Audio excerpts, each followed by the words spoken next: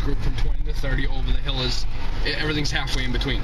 So once you hit 26, you're I thought 40 was over the hill. No, that's just over the hill in general.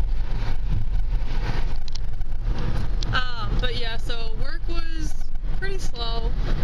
They had me running food when it was getting busy because I leave before like the night where it gets busy, and they had me carry on this tray that's only like maybe 10 inches wide or whatever, like really small tray, a plate full of food, a beer glass, tall beer glass, and a soda.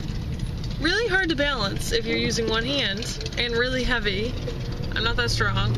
And then in the other hand, a martini filled to the brim, and they're like a triangle, so any small movement will make it fall.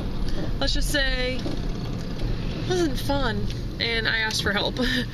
But yeah, so off to school I go. Yay! Not.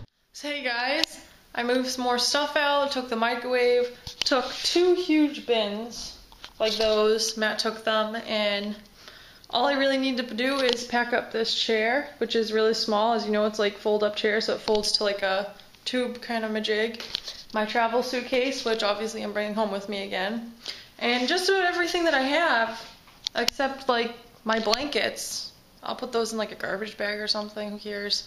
And everything else pretty much will fit in those 2 things that I have right there and my fridge. So I'm packing oh yeah, and this lamp. It's really long. Should be interesting to try to fit it in my mom's car. But yeah, everything's like gone. I can hear my voice echo! Echo! And as you can see, my roommate's gone. So let's see how lonely I become. But I won't be lonely because I'll need to do a 15-page paper by Tuesday. Today is Sunday. 2-page paper by tomorrow.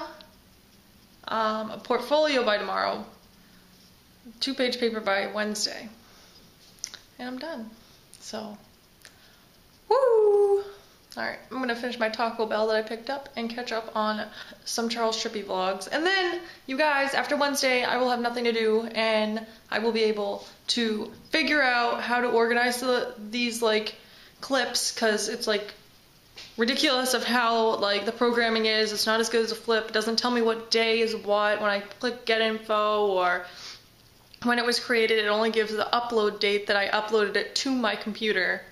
So they're all the same date, and that doesn't help me much at all. And when I tried doing them, I put up one vlog fine, and then when I did it the second time, I had days mixed up. So now I'm gonna have to go back and delete the files that I put day by day by day to just highlight and compile into, or import into iMovie, and then edit and then upload. I'm gonna have to redo everything to prepare to import to iMovie, so it's a very big headache, but I'm ready to do it after I finish my work. Hey guys, so it's me, and of course it's Katie. I'm a procrastinator, and that's what I'm doing, but there's no excuse for procrastination. But I shouldn't say but I'm procrastinating, but I can't say it without saying but. Okay, I'm procrastinating, blank, I found a good song. So I heard it this morning on the radio when I was getting drove home to make breakfast for my mom this morning, and I like copied down some of the lyrics as fast as I could type it on my memo thing on my phone, and I found the song, and it makes you in such a happy mood. So even though I'm like stressed out to the max, like I need to get this work done and I'm procrastinating on it, which makes absolutely no sense because Katie's an idiot. But anyway, I'm in love with this song. It's by Jared Neiman. I don't know if you guys have ever heard of him. I'm not a big country fan. Like I do like country, but it's not my favorite like genre of music.